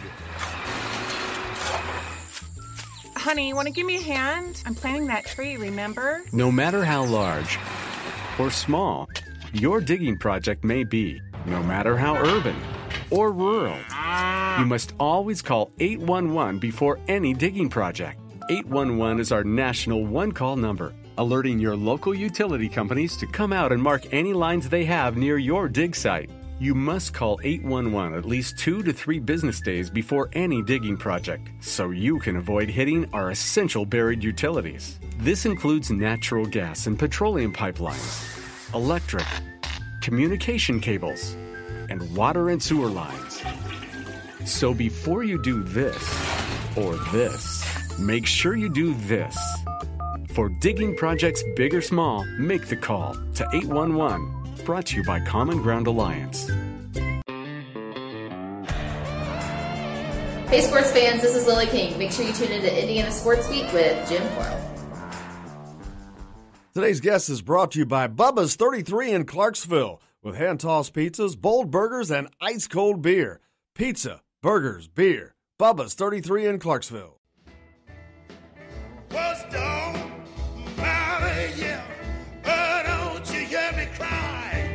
Welcome back to the Golf Club at Eagle Point Studios, Indiana Sports Beat with Jim Coyle with you as always. Hope your day's off to a good start.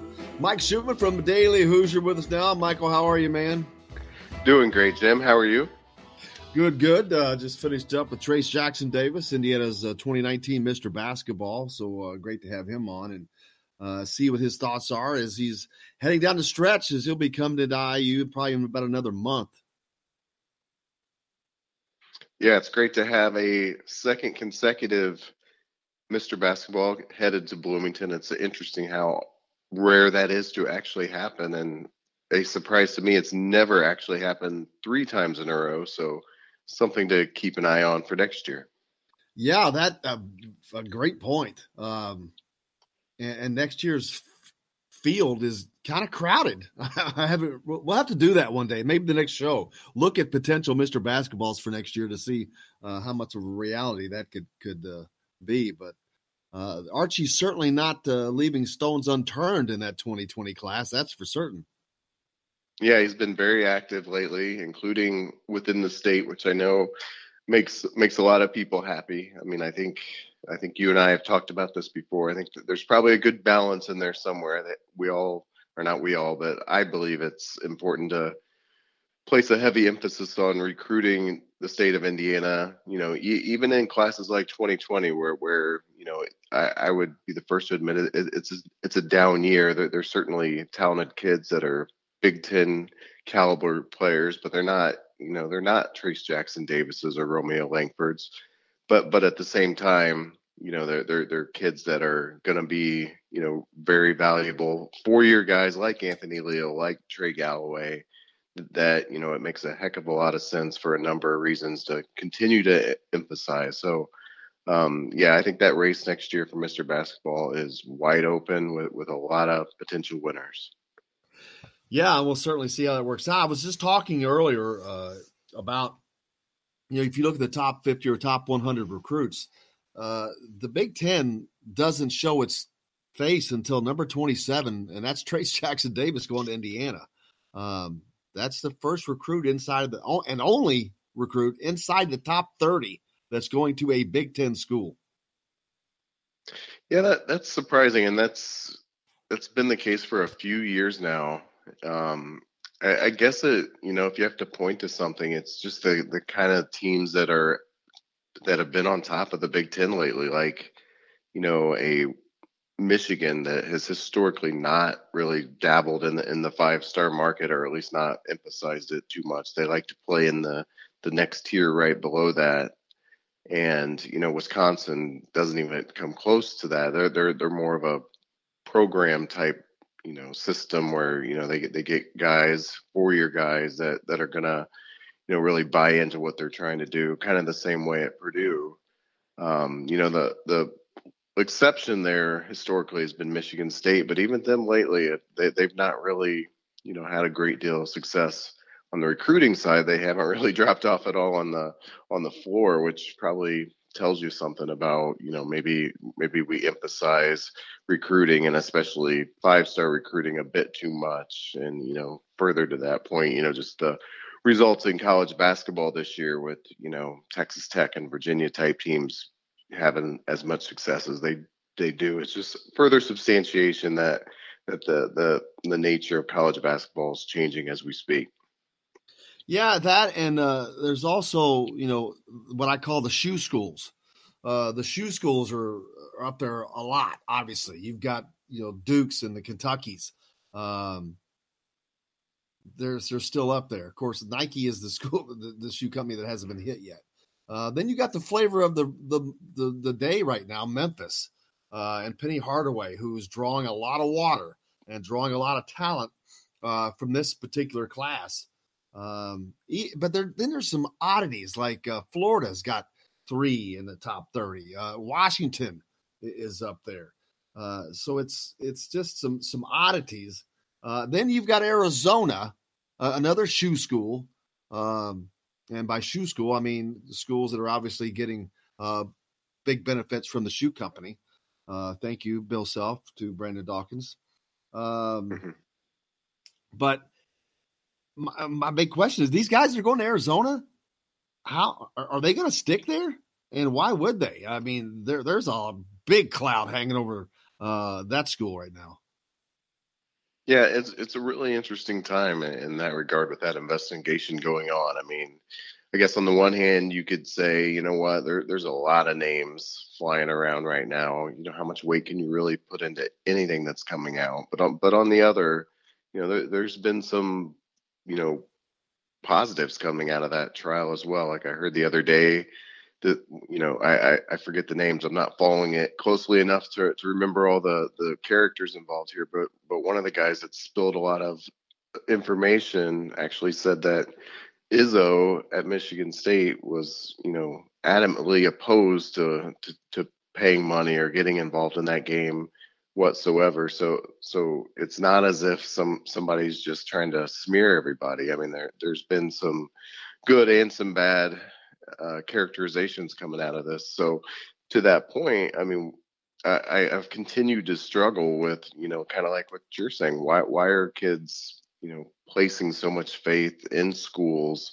Like, for example, what we're seeing in IU related recruitments, like at LSU, nobody's been definitively convicted of anything, but at the same time, there's a lot of damning evidence out there that at least if you were, making such a significant decision as some of these kids are, you might at least think, okay, I've got some other really good options here. I've got this evidence here that tells me that, don't know if it's right or wrong, but it at least should make me think, maybe one of these other options is just a safer bet right now, and it's just as good of an option. That's the way I'm looking at it with what's going on, but it doesn't seem to be stopping people. I mean, to your point, Arizona's put together a really good class, and so have the other schools. Yeah, my feelings on the LSU thing. I posted it, and I haven't changed. I think it's disgusting. I can't believe that anybody would be going there. I can't believe that any parent would allow their child to go there. And that's my opinion. That's not going to change because he's a cheating SOB. He's caught on FBI wiretaps. And so that's that. But they're looking at the NBA. They're looking at they're not looking at the college. They're not going to be in school for 4 years. They don't care about that. What is my easiest and most direct path to the NBA? Because anybody that's going to LSU, that's their thought pattern. That's what they're thinking. So that's a given. But there's a lot of other ways you can get there without going through a known cheater. That's a thing that I cannot comprehend that. I cannot wrap my head around the fact that, dude, he's a known cheater. Stuff's going to be happening. You don't think there's an investigation coming at LSU? You're nuts if you don't think that. It's on the way. And since when is Will Wade the ticket to the NBA? I mean, I don't know of anybody that associates him with a quick, development and quick path to the NBA. And apparently since he started making strong ass offers. Right. I mean, obviously one of the players we're alluding to here is Trendon Watford, who, based on everybody I've ever talked to, that family is, just as strong and as good as they come. So it's Oh, really yeah. hard for me to believe there's anything nefarious going on there. But at the same time, they're the ones that have got to be thinking the things that we're thinking, or otherwise it at least makes you wonder. And I've never suggested that or intended that. But my question is, what the hell? What's the thinking? I mean, really? There's just, of all the places, there's not one place that you can find that's not a known cheating place. Well, whatever. I mean, whatever floats your boat. I don't care. But I mean, I'm also not going to not acknowledge it either. But it is what it is. To your point, I think Watford's is almost exclusively focused on the NBA. Everything I've seen from him suggests that he's that kind of player, and that's completely fine. I mean, he's got the rankings and the success to back that up. But at the same time, I don't think he's a one and done kid. I don't think he's that kind of athlete. And so, he if I were advising him, I'd be saying you should at least be going into this thinking you're going to be in college for 2 to 3 years, and be looking for a program that you think is going to be able to sustain you for that long. Even if he were closer to being a one and done, there's the danger of that one season being blown up by the NCAA simply because of what's going on down there. But hey, that's whatever, man. Let's let them do what they're going to do. But and talking about the draft, I was talking about that earlier. Romeo, who started out as a top 5 projected pick in the NBA draft, now outside the top 20, which is just – he's still in the first round, but he's not going to be poor by any stretch of the imagination. But now you're looking at the possibility of the Indiana Pacers having a shot at drafting Romeo Langford. And do they do that if that pick is available? Yeah. I wrote an article about that last week, as a matter of fact, and I thought, there's two sides there, and I'm curious what you and others think. With Victor Oladipo already on the team, does the front office have to think, can we have too much of an IU flavor on our team, considering that we are the Indiana Pacers that represents fans of all schools, including Purdue and Butler? I mean, would you be too thrilled about watching a Carson Edwards and, name your other Purdue guy, Indiana Pacers team? I think it would, while you wouldn't want that to go into your thinking, it is ultimately a business, and you wouldn't want to kind of marginalize the fan base in that way. So that's an interesting side of it. When I've talked to other people about, does Langford fit what the Pacers need right now? I think it's a little mixed. They definitely need more, natural scorers. But I don't know that he's going to be ready to step in on day one and fill that void, just because he has some obvious developmental needs right now in terms of, his offhand isn't what I would consider NBA ready. He's elite NBA ready on his right hand, but if you force him left, he's probably got a couple of years before that catches up. He's still only 18 years old, so he's got plenty of time to catch up. But and the other thing is the obvious, his jump shot, which he's showed development there over the course of the season, but it's still not anywhere close. If you're going to draft a shooting guard in the first round, probably more than anything else in today's NBA, you want somebody that is a really strong 3-point shooter, and he's obviously just not there yet. So I understand the risks. Yeah, and it's something they have to weigh. I mean, we've had that before. Back in the day, it was the same PR kind of a thing when Damon Bailey was coming through, and run the risk of, hey, is it worth drafting a guy just because he's a popular player within the state?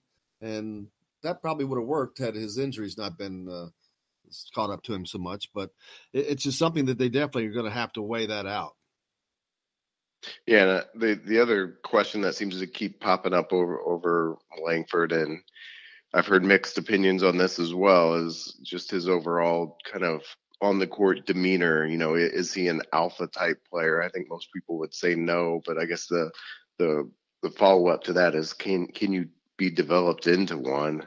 My opinion is no, but I've heard other people say, just gaining more maturity and confidence. He may not be a ultimate alpha player like we see in the league, but he can develop enough into one that it won't be a concern anymore. So, there's a lot of things that, if I didn't know what I knew, I'd say, hey, I'm not convinced that this kid isn't going to still consider coming back. But but on the same token, I've not heard anything to suggest that. So I wouldn't tell anybody to get their hopes up. But if you were just evaluating this kind of on its face, you'd say, this is a case where a kid ought to really think about it, because there's a lot that could, develop over the course of a year and put him in a lot better position. He's still that top 5 kind of player if all the pieces come together. Yeah, and should he come back? Absolutely. And I did not one time say that this year, not once. But should he? Absolutely. He's more ill-prepared than most people thought. But they're not going to do it. There's no way he's coming back. I think that they would. The inner circle may look at it as a failure if he did that, or whatever. But that's their decision and to move forward. But yeah, he definitely has. You mentioned his offhand, his shooting, and those are real things, and it's nothing to do with an injury. There's a reason you don't see the NBA people talking about his shot and following it up with talk about an injury, because they don't believe that, because it's not. They did not have the impact that the fans think that it did. And it's something that he's going to have to develop, because I got news for you. He's not going to be able to drive, because you get into people like Draymond Green, or will knock him back to New Albany. I mean, right. You're going to have more aspects to your game than be able to drive to the rim. Right. And to a certain extent, we already saw that, in college. I think people figured out how to defend him, and it really limited what he was able to do.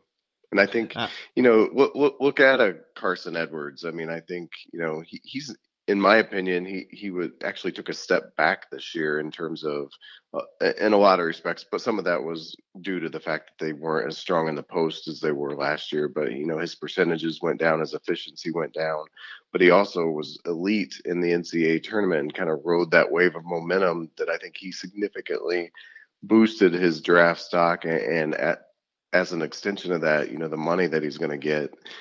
And, I could see Langford going on that kind of run next year if he got all the pieces together. But you have to be of the mindset that you're even willing to do it, to your point, which I would agree. I don't see a willingness from that camp, based on everything I'm hearing, that would ever happen. Absolutely not. Now we're looking at the possibility of having sports gambling in Indiana. They're just one step away from the governor signing that bill, man. And there's going to be gambling in Indiana, the state that the home of the NCAA. It's kind of weird, especially for Indiana. It's such a conservative state. Like I said earlier, I go, man, you talk about some hot button issues, like marijuana is obviously one of the biggest issues in the country. And I see Indiana being, I see the Kremlin allowing marijuana before Indiana does. So to have sports gambling, that's kind of fun. It's kind of I would not expected that. Yeah, I would agree. I'm kind of surprised that this has caught on so quickly. The one thing I keep coming back to, I'm not a big gambler, but I'm also not in any way really opposed to it either. I'm kind of to each their own on that. But, I feel like the sports that have gambling heavily associated with it, like horse racing and others, kind of always have this cloud of suspicion hanging over them. And, no more was that more a topic than the Kentucky Derby this weekend. And it makes me wonder, is that going to just become more and more of the narrative, I guess, in all sports now with gambling so freely available, or is that just going to be something that kind of just hangs over sports and kind of is a negative associated with this? I'm curious what you or other people think about that. Yeah, I think it's like I said earlier, I used a funny term. It's a sticky wicket for Indiana, because it's not just the NCAA here. I mean, there's a lot of in the AAU house in Indianapolis. There's a lot of amateur sports places that are housed in Indianapolis. and it's the home for a lot of events, not the NCAA withstanding. But there's a lot of things that go on, but I think it's just the way of the world, and gambling is something that's so widespread now because of the internet anyway that it almost doesn't even matter anymore. And they're like, hey, they're doing it regardless, so we're missing out on this. And it's an adult thing. I mean, people have the right to do whatever they want to do. They've got the lottery, they've got horse racing. So what's the difference? It cracks me up when places try to differentiate between forms of gambling, like Kentucky. They won't allow it, but yet their biggest deal is the Derby and horse racing, which is built on gambling. So it's just funny how people view things. Right, and it's going on anyway, whether we like it or not. I've heard about high school football betting lines, so I mean, you might as well bring it as much above ground as you can, is my opinion. Absolutely. Mike Schumann from the Daily Hoosier, thanks a lot for joining us, man. I appreciate it. All right, Jim, have a great one. I appreciate it. You bet. Mike Schumann from thedailyhoosier.com. Check out complete free IU coverage there. That's going to wrap up the show today, man. We appreciate everybody joining us. It was great. What's that? Oh, sorry about that. But appreciate everybody joining us. We'll be back tomorrow with plenty more from the Golf Club at Eagle Point Studios. I'm Jim Coyle, and I will see you on the radio.